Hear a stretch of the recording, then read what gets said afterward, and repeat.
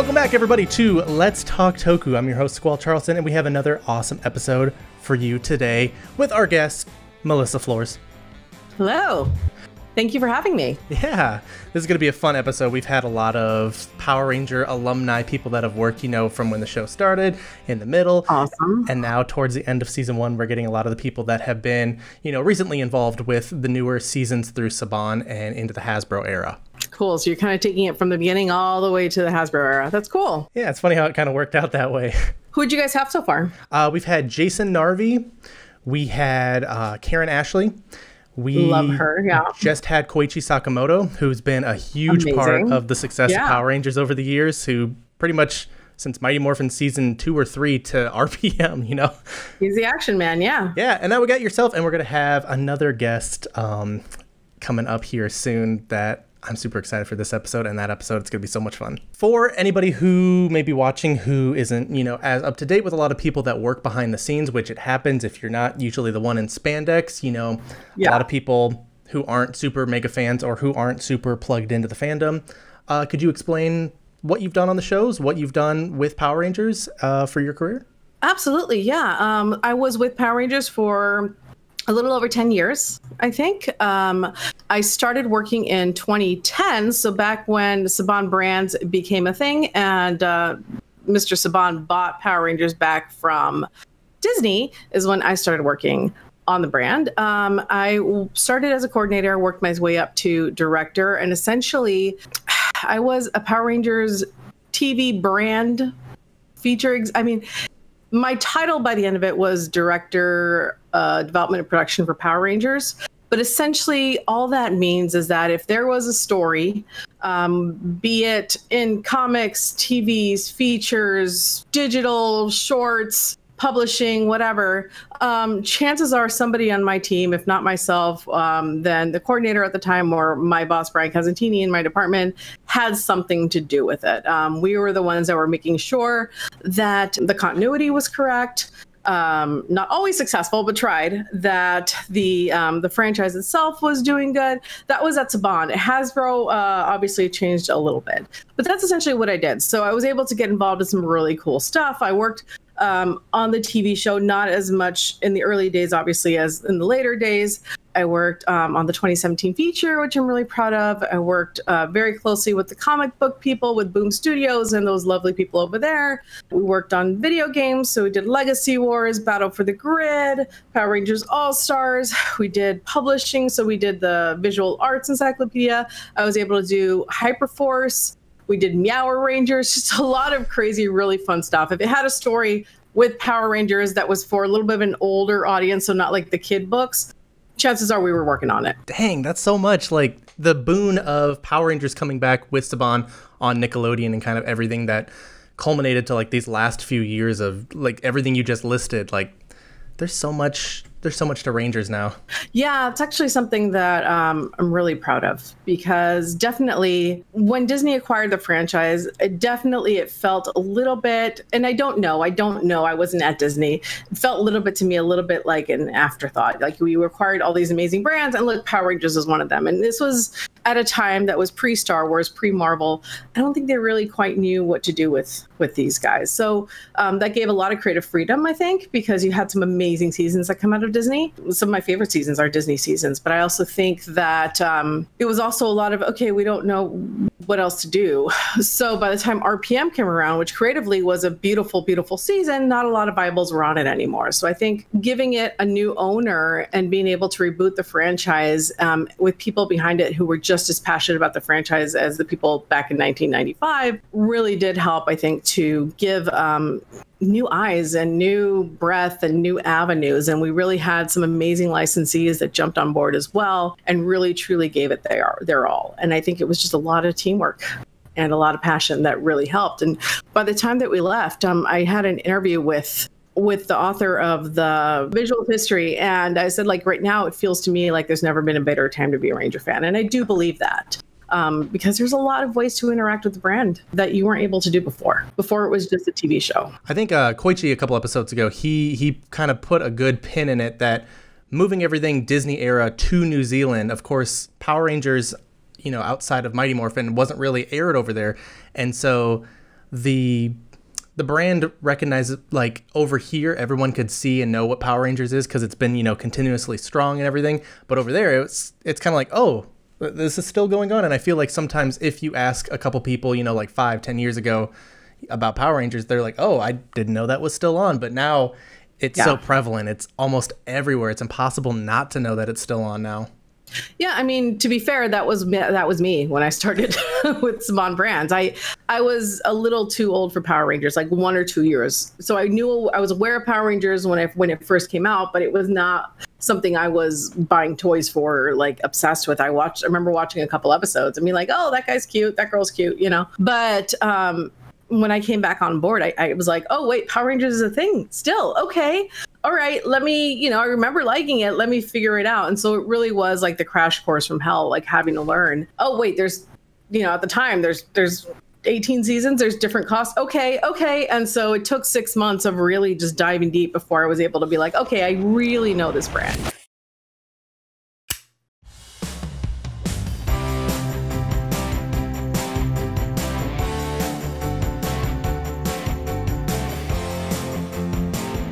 Let's go back a little bit. When you first got introduced to the brand, to kind of working with Power Rangers hand in hand, how did that all come about?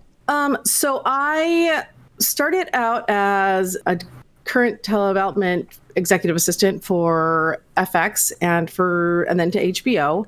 What I originally wanted to do was write. I wanted to be a writer. I wanted to be a producer. I didn't know if I wanted to be a TV channel executive. It felt to me very, and I've met amazing people working there, and this is absolutely not everybody. It felt very rat racy. A lot of just trying to get on top of each other to get the next promotion. That wasn't really what I wanted to do. I wanted to focus on being creative. But at the time was also that first writer's strike. So I remember getting really close to a couple of shows, trying to get on as a writer's assistant. I think the first one was Prison Break. It was me and a guy, and they went with the guy because it was an all-male writer's room, and they didn't want to make me feel uncomfortable. It was that kind of stuff. So it was starting to get really frustrating. And so what I ended up doing is like, you know what? I'm just going to take a break from this whole thing.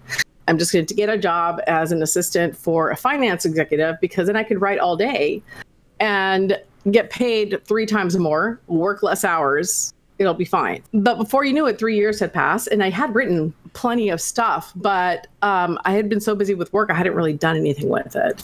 And so that happened to be Saban Capital Group.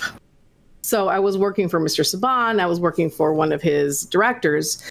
And thankfully, I had made an impression at the time. And so I talked to the general counsel there, who was this amazing woman named Naveen.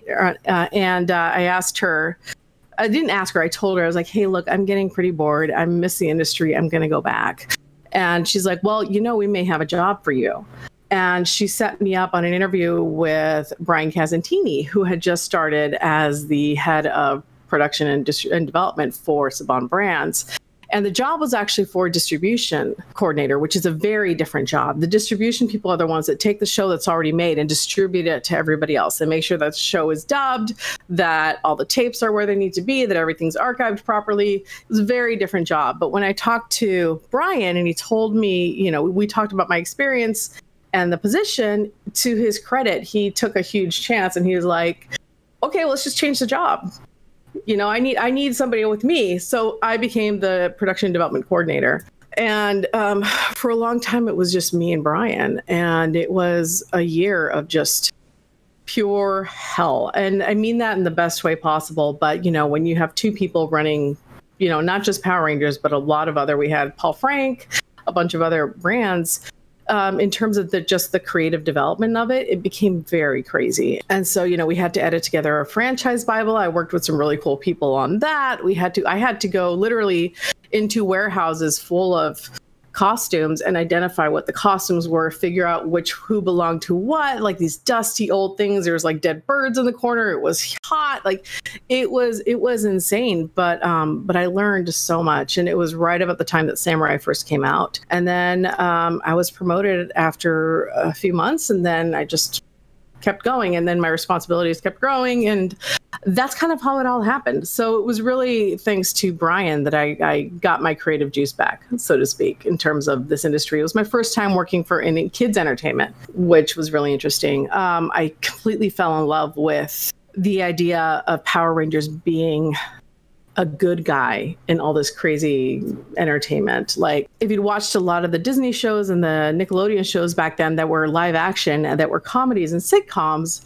I noticed a lot of times the kids weren't nice kids. Like, they're just kind of mean, you know? They're very snarky. They're kind of, the parents are usually the butt of the joke. And I'm like, what is this teaching kids today? You know, no wonder kids are little jerks sometimes, you know? And what I loved about Power Rangers is that was completely the exact opposite. Like, there was, we had these tenets that we always stayed true to, which was fitness and teamwork and diversity and all these things. And we really wanted to make sure that kids, when they were watching Power Rangers, these were role models for these kids. And it did really work. And I felt like, for me, that's something that was really special to me as a gay Latina minority female working in an industry that is majority, you know, non-ethnic and non-diverse. It was really cool to see that that was something that was really important. Yeah, I definitely agree that, like, growing up with Power Rangers, I know I've said it like 100 times on the show. If you guys are keeping track at home, take your shots now. Like, I grew up with Power Rangers. Like, Mighty Morphin was the show that came out when I was 1 year old, and it's been in my life the entire time. And, you know, growing up getting bullied by liking Power Rangers, I still had these beliefs and these people that I looked up to that I feel have reinforced, I should say, like, who I am in my life and how I go about everything, which hasn't ever really steered me wrong. So Power Rangers does have that super beneficial, you know, group of people on screen that I think we need more of in some ways. Absolutely. We get to see more of it now a little bit with, you know, the other superheroes, but definitely for 20 some odd years, these guys have been very consistent. Yeah. And, like, the best part is, like, you have, like, such a different group of people almost every season. Everybody has a chance to, you know, enjoy the season and enjoy the people on it. Everyone can be a ranger. Definitely. Yeah. What would you say is one of your favorite memories working over the 10 years with the brand, with Power Rangers? 10 years. That's a lot of memories. It's a lot of memories. I mean, it really just depends. I mean, I think it could be anything. I mean, I remember when I first started, the first year I started, there was a licensing show in Las Vegas, and they wanted to do a flash mob for Power Rangers. And they're like, you have to put together as many Power Ranger suits as you can.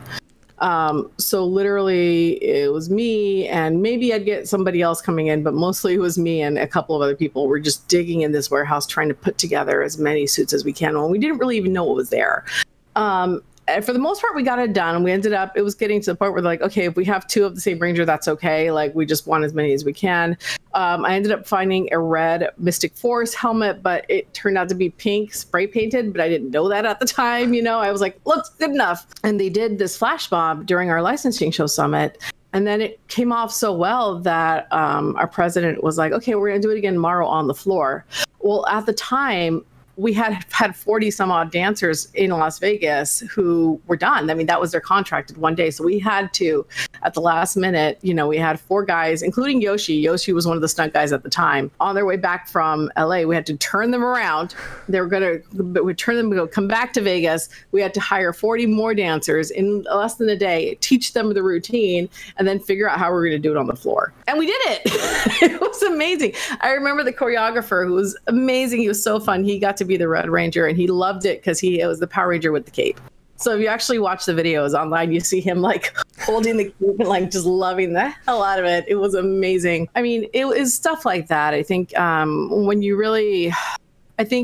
it all works, you know, there's so many things that we do that people just don't see, and they only see the end result. And sometimes it's just, you know, where you have to say, trust us, guys. I promise we got this. Hyperforce was one of those things where it first got announced and people were like, I have no idea what this is. Is this a game? Is this a show? Like, well, what is it? And it was kind of like when it came together and when people started to realize what an amazing, unique thing it was really satisfying and fulfilling for me, especially since I was there every episode. I was lucky. I got to really interact with the fans in that way that I didn't get to on the other stuff. The comic books are also something really special. When we went to WonderCon and we had issue 25, which was going to kick off the first issue of Shattered Grid, and we handed out the issue to the audience and let them read it. And that issue, Tommy dies, spoiler alert.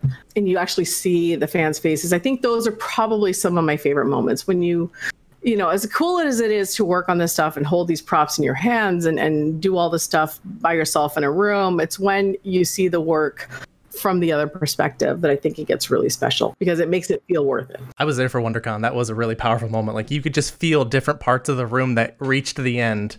And yeah, and I was going really slow with mine, and I just like felt like everybody to my right just, Yeah, poor Kyle thought they were going to kill him. He was so afraid. It was great. It was great. The cons are one of my favorite memories because I did get to meet the fans that way. And I was never a brand ambassador. That wasn't my job. My job was to be a development and production person and to make sure that the product that came out was the best product possible. But when I got to meet those fans, that was always really special for me. There's so many people that have so many, vocal voices in the community that have just such praise for the show and where the show is headed, and what everything that has been done these past few years is really going to, I think, push it farther than it could ever have gone. I hope so. Yeah.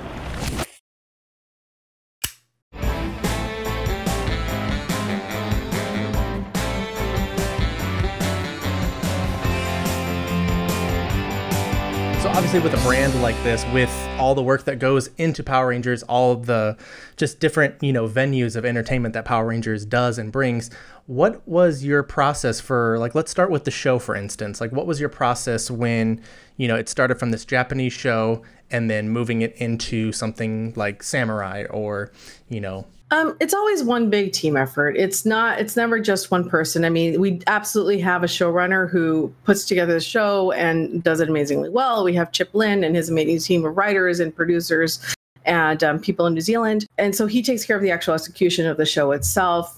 In terms of the way something like that happens, that's Saban. I can't speak to Hasbro because I still have an NDA. But the way it works at Saban was essentially you just, you have your CP teams, the people that work on consumer products. You've got your president, you've got all your different teams, the business affairs teams, the Power Rangers team, everybody that comes together and talks about what is going to be the proper season to work out. You work with at the time we worked with Bandai and then we worked with Hasbro. What is the best for toys? What does the footage look like? What would that mean for casting? What about locations? What can we do? And eventually everybody kind of comes to an agreement as to what they think the best show is going to be. And that's the show that it is. So a lot of times, usually you'll have the executive producer and the writers scrubbing the footage and being like, here's our recommendation. We come up with a recommendation. There's just a lot of discussion, a lot of teamwork. And then when it comes to actually working on the show itself, obviously, Chip at that point would take the lead on making sure that the casting is working. Once we get everybody cast, again, always input from the bigger team, but it's Chip's show. Once the casting is done, then it becomes, at the same time you're working on development of the actual show. A lot of times you're not focused on the footage at that time. You're just focused on what is the show going to be, because every showrunner is going to have a different way of how they approach an adaptation. In this respect, it's always based on what's the best story for that particular theme. If the theme was Dino Charge, what is that going to look like, right? Obviously, it's dinosaurs. How do you incorporate dinosaurs into this? Make it feel cool, make it feel unique and interesting. What's the set going to look like? How does that inform the set? How does that inform the toys? You'll often have, the CP people being like, well, we'd really love to include a blaster this season. It's not in the footage. How do we do that? That's how you end up with things like cockpit mode, where they're like, we'd really love something else. We don't have an upgrade this season. What can we do? Okay, well, there's a special, we're going to reshoot the cockpit footage for A, B, and C. Maybe we can do something there. So it really is really dependent at that point. Then you really start looking at what's in the footage. You're going to start listing out all the elements and all the characters. So here's this character, here's this weapon, here's this monster. There's a whole sheet that tells you, like, here's the episode, here's where it comes, blah, blah, blah, blah, blah. And then there is where you decide how it's going to go and what toys are going to be featured and what we have time for, because, you know, we have 44 episodes over 2 seasons, but you're not going to have time for everything. And then you also have to really take into account the adaptability of the footage as well. Because Japanese broadcasting standards are very different than American broadcasting standards. There's just things that are just not going to be acceptable. Like, for example, Samurai Shinkenger at the time, there was an episode where they're sacrificing virgins down a well. Not going to work for us, right? I think they were sacrificing toys or something, Yeah. you know, but little stuff like that. I worked on Digimon Fusion too. And Glitter Force. And it was kind of the same thing. That was much harder because it was all animation. We weren't shooting anything. Right. But I remember Digimon Fusion, they actually had a character, I think it was Lilithmon, where she fused with somebody else and then she ended up with talking boobs and a talking crotch. And literally we had to have people go in and paint it all out because it's just not going to air. You know, that's just not going to be acceptable. So it's a lot of different factors that go in, and the scripts start getting written, and then you start shooting. And it's the same way that Karen talked about, where you have 2 units and you have your sets. It's the same thing. You just film it all, and then the magic comes in post, you know, because everything you see, all those special effects, those have to come in. So you start creating your rough cuts, your producer cuts, your studio cuts, everything else, and you work with the executive producers and the music composers and everybody to get it out the door. But the TV shows themselves, I didn't really start contributing creatively until I want to say maybe a little bit Dino Charge Beast Morphery. But I was working on the other stuff for the most part for the TV show up until those last couple seasons as I was getting promoted. Gotcha. So if we wanted to look at the other side of that, so while you were working on the show, you know, kind of moving your way up through that, you said that you also worked on the 2017 Power Ranger movie. I did. Yeah, I did. So that was a co-production with Lionsgate with an amazing group of people. There was just discussion as to, there was always interest in the movie. Lionsgate was just the one that we ended up going with because they'd done some amazing work already. So essentially, I was fortunate to work with in the development of the film. So it just, it's the way any development works. You know, you meet with the executives, you meet with writers, you decide on the take, you work on the take, you work on the cuts, and all that fun stuff. So, I mean, it's not any different the way any other video movie was done. But what was exciting about Power Rangers, the 2017 movie, is that we were building for a different audience. This was going to be an older audience. So there was a lot more freedom, all original footage. There was a lot more freedom in what the story we wanted to do was, and our director was just so passionate about Power Rangers and the story he wanted to tell. And that was really fun. One of my favorite days was actually being able to go to set and see it all come together. That was really cool. What was the energy like working towards that picture? Like knowing that you're going to basically be remaking Mighty Morphin Power Rangers, and how a lot of people are very passionate about, you know, that season and kind of the challenges? I mean, it's one of those things where it was even the decision to, are we remaking Mighty Morphin Power Rangers? Or are we just telling a brand new story? It really, it gets, Power Rangers itself has, I would say, and this is not definitive, this is just my take, obviously. I would say maybe 3 or 4 different audiences, really. You have the kid audience, the kids who are watching Power Rangers. Most of the time, this is the first superhero genre that they are really, truly passionate about. They usually 3 to 5 to 6, then maybe about 6 to 7, they're moving on to like Marvel, Star Wars, blah, blah, blah, blah, blah. But not all kids, right? Some people fall in love with Power Rangers and stay with Power Rangers. And those are our super fans, right? You're going to have the fans that, you know, fell in love with Power Rangers at whatever season they fell in love with it, and just are now still passionate, still hoping to interact with the brand, still finding a way to relate to it in some way. And then you've got the casual audience, which is the ones that only remember Mighty Morphin Power Rangers. Like, there is no other Ranger. Like, if you see Power Rangers in a parade, they're going to be like, where's the green one? If there's no Green Ranger, because all they remember is Mighty Morphin Power Rangers. Those are 3 very different audiences. And the challenge with the television show is that it's a very young show. And it's meant to capture this young audience. But when the audience grows out, there's nowhere for them to go to not engage with the brand. Rebooting Mighty Morphin Power Rangers, from my perspective, again, I'm not speaking to anybody else's, seemed like the best bet, just because it's a nice way to satisfy everyone. This three quadrants that you're working with, where you have the casuals who only remember Power Rangers. So this is a way to try and get them in the theaters. The older fans who may be tired of Power Rangers but might be interested in another way of engaging with it, hopefully might hang on to find another way to go into it. And the younger kids who may not know Power Rangers but their parents are into that and still like Power Rangers. And so that's the first hurdle you have to overcome. What's the take? What's the story? And to do that, you have to meet with a bunch of different writers who each come in and tell you, here's what I'm thinking. Before you even do that, you have to meet with a director. You know, what's the director's take? Oftentimes you'll meet with a writer, and this is me working on multiple movies. Like if you meet with a writer, you're going to have to eventually meet with the director. And what if the director comes in and you've already got a script and he wants to throw the whole script away? Then he brings in his own writer. So it is a meeting of the minds. The challenge for something like this is that not everybody is coming in with 10 years Power Rangers experience. Right. So it becomes an education process, as well as, you know, how far up my own butt do I have to be like, no, that's not Power Rangers. And I, you know, truly have to listen to everybody else because they are the audience, right? We need more than just the fan audience to watch this movie if we're going to make a movie.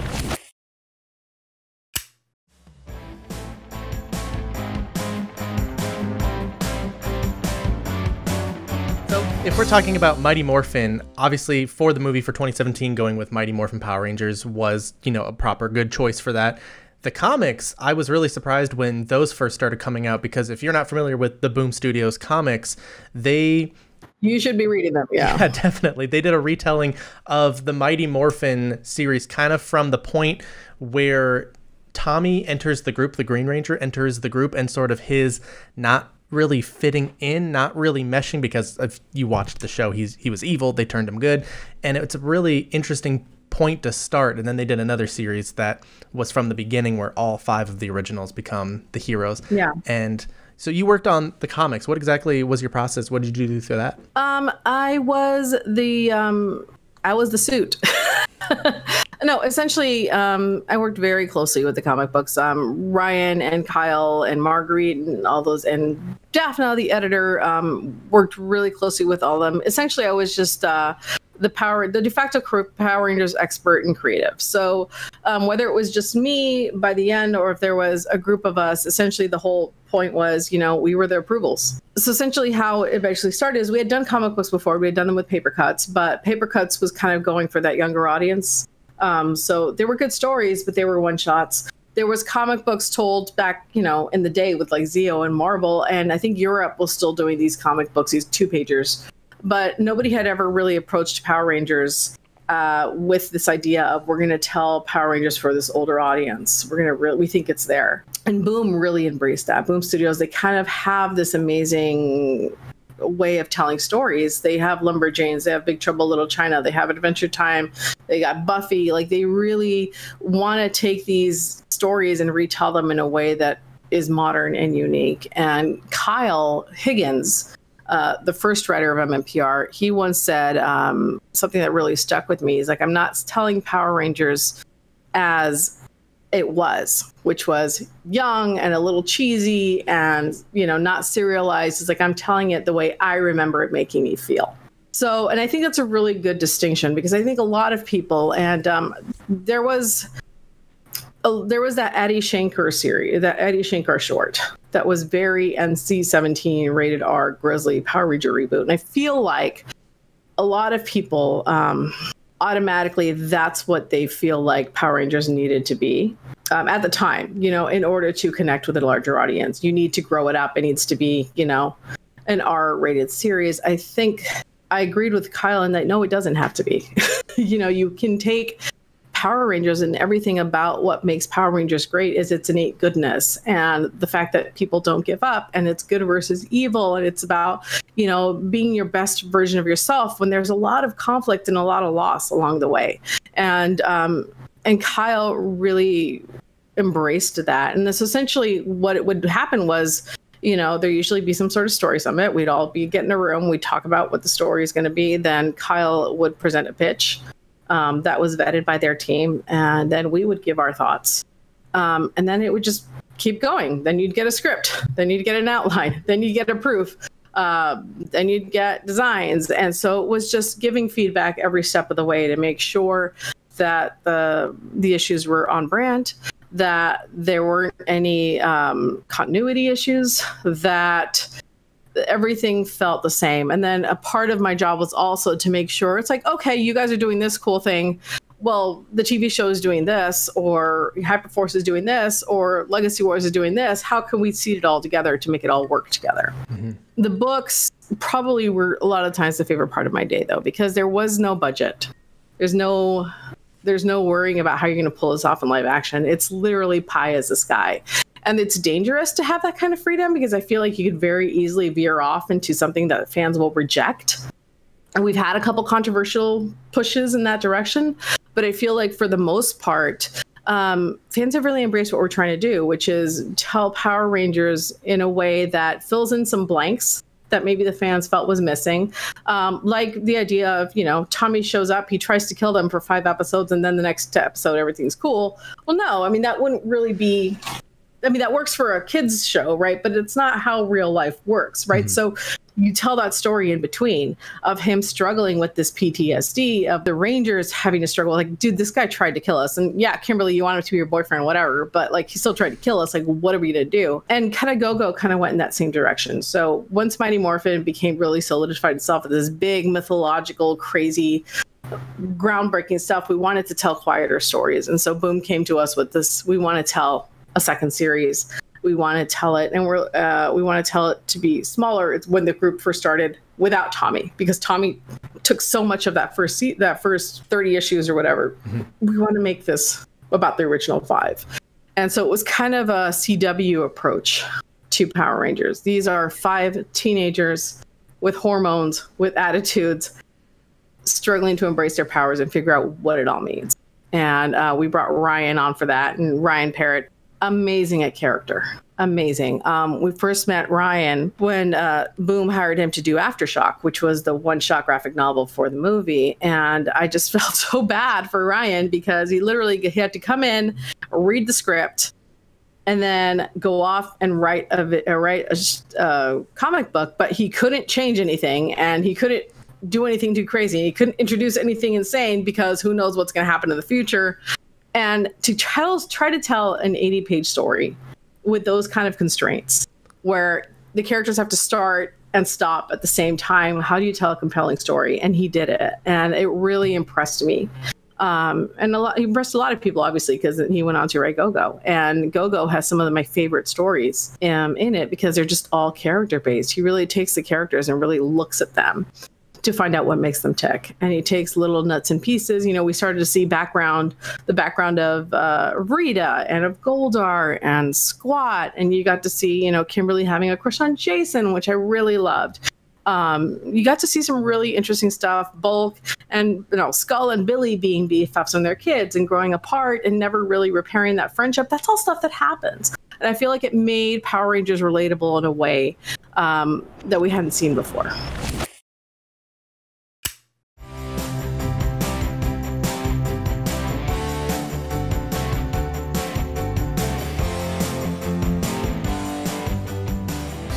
Definitely. Speaking of other things that aren't necessarily for kids, let's move on to Hyperforce. Hyperforce. Yeah. So if you guys aren't familiar with Hyperforce, it was a tabletop RPG sort of serial, like where, you know, they did episodes, they did, you know, stories that they followed through, but they had, you know, 5 different actors and characters playing these Rangers on a new official Power Ranger team called Power Rangers Hyperforce. Yeah, Hyperforce was fantastic. I'm honestly, my mind boggles that we're able to even get it done, but that speaks a lot to the amazing people at Saban Brands who were willing to take a chance and immediately understood what we were trying to do. Hyperforce came about because Bischoff, his wife, was on a show on Hyper RPG, and they wanted to pitch us a show. So So Zach and Malika came in and said we wanted to do a Power Rangers RPG, and I knew what a RPG was because I worked with a couple of actors on Glitter Force that did Critical Role, so I knew that kind of situation. But we thought it was cool, and we liked the idea. Again, we were looking for ways to engage the audience that was not maybe feeling satisfied by the TV show, and Hyperforce felt like a perfect way to tell a story where budget was not in the cards. If you tell a story, you can tell that a 24 Megazord or, a 100-foot Megazord is coming and squashing the entire village. You don't have to film that. You just, the audience just has to experience that. We ended up with an amazing cast. At around the same time we were developing Hyperforce, Peter came to me. Peter, who was Ninja Steel Blue, and Yoshi, they're brothers. They came to me because we became really good friends, and they are big D&D players. And so they said, we want to make a Power Rangers D&D show. And I was like, well, funny you should say that. We're kind of working on something right now. So we can't do yours, but we can bring you on ours. And so basically the way it would work was we had a general story arc in mind. And the week before, Malika and Cameron would give me like a write-up of this is what the episode should look like. And it was just basically 2 or 3 paragraphs. And then I would look at it and give my thoughts and notes. We'd adjust accordingly, and then we'd take it to my boss. He'd sign off on it. And then Malika would not send the story to the actors, but just send story points. Like, if this happens, think about doing this, blah, blah, blah, blah, blah. So what you ended up with was a hybrid of a show and an RPG. So and I think that's when the magic really started to happen, because we had that fan element, that fan interaction, where people are responding in real time to what they're seeing. And they're able to contribute to the playstyle because they could, buy dice and extra rolls, and that'll help the team. And it was terrifying for me. But in the end, I kind of had to eat my own words, because the cast, what was super special about it was that they really did become those Rangers. They knew what being a Ranger was, and they acted accordingly, to the point where it even surprised us. Like, we never had to worry about them being not a Ranger, because in their heads, they knew what a Ranger was. They knew what it meant to be a Ranger, and they took it really seriously. I'm going to be honest with you. I haven't fully finished Hyperforce, but I think I am, after this interview, going to go sit down and rewatch as much of it as I can. I mean, it's 3 hours long. It's a trek. And I say that as me being there every week. It can be long. Just read the wiki if you want, and then give it a watch. Just go for your favorite episodes. All right, sounds good. I'll take your word for that one. Let's move on to the last kind of sort of big project that you worked on with Power Rangers, versus the show, the movie, comics, even this internet variety tabletop show, Battle for the Grid, a video game, Power Rangers. Tell us about that. So Enway had already done a game with us before, which was Power Rangers Legacy Wars. So I knew those guys very, very well. We launched Legacy Wars together. I was very involved with Legacy Wars. I helped figure out which Rangers were going to show up. I helped, with the creative in terms of what the creative was going to look like for the show, for the game. And so a deal was made that they were going to do a console game. And so it became a challenge of how do we make this different from Legacy Wars? This is going to be a PvP fighting game like Marvel Capcom, but how do we really engage the fans who we know are going to want more? And so when it came to the story mode, that's when I really was involved. So the decision was made to add a story mode. This was before the game even launched. Then the idea was, okay, what's the story mode going to be like? We can only start with so many characters, so we need to be able to include all of these characters. We have 10 slots, and we have to create, a story mode that's so long with fights in between. And so I brought Kyle back on board for that. So Kyle had done an amazing job on Shattered Grid with Ryan. And I'm like, I loved the story of Shattered Grid. I knew that it would resonate for a casual audience as well, because, Tommy's a big figure. people love an evil Ranger, and it gave us a chance to include the entire franchise of Rangers. We're not just stuck in one era. Yeah, you start in Mighty Morphin, but then you see all these other Rangers, and that's kind of what we wanted to do. Fixing the wheel that isn't broken. We wanted to just retell Shattered Grid in a really fun way. And so we brought Kyle. So we did a summit in San Francisco for a day, and we basically hashed it all out. We're like, here are the 10 characters that we have. Like, okay, you want a tank? Here's this, here's that. It was me, producer from Lionsgate, Kyle, the directors at Enway. We were just all in a room, just hashing it all out. And from there, we were able to, we brought in Dan Mora to do some of the art. We had, we were able to, at the last minute, figure out a way to add voices so that we could have these voices. And we brought in Jason David Frank and Austin St. John and David Fielding, Kerrigan. We were even able to do Goldar. And we had some amazing voice actors to fill in and supplement. We had a very limited budget, so I had to do a couple of the voices. But we got it done. And at the end, we ended up with a story mode that I thought was really fun and worth playing. So I'm glad people liked it. I just want to thank you for all of the work that you've done for Power Rangers, for the brand, to push it into the future, to push it to where it is. I think I speak for many fans in this fandom as well. Thank you so much for everything that you've done with it. Of course. I think, it's just the beginning for Power Rangers. Obviously, I'm not there anymore, but there's people that are still with Hasbro who are very passionate about the brand. Definitely. And I hope there are people that are on board or who become on board who can make their dreams like this happen. Like someone who may be a super fan right now could potentially work on a show like this, could push it and elevate it even higher somehow. I don't know how they're going to do that, but that's up for you guys to figure out. But that's all the time that we have on this show. I do have one last question for you. Okay. If there was no budget, if there was no Sentai footage constraints, what would a Power Rangers show, if there was no producers, no, real limits, what kind of show would you want to make or see? Like a theme or?